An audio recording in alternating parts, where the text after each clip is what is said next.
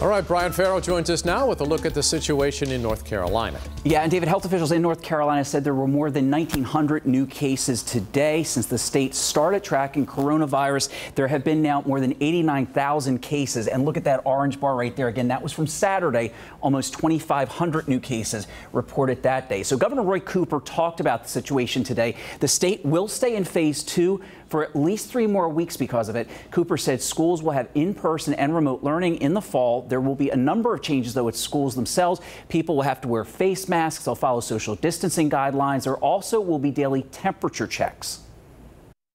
Schools are strongly recommended to implement other safety precautions, such as one-way hallways and entrances, keeping students in small groups that stay together as much as possible, eating lunch in the classroom if the cafeteria won't allow for social distancing, and suspending activities that bring large groups together like assemblies.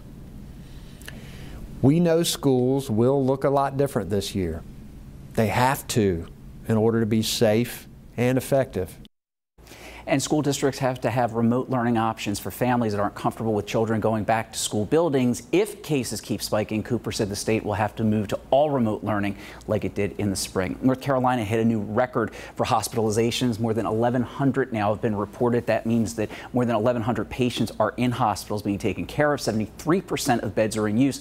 ICUs are at 78% occupancy. Now, the state also had its largest day-to-day increase when it comes to the number of deaths reported. 42 more people have died from COVID-19. That is the highest number of deaths since May 25th.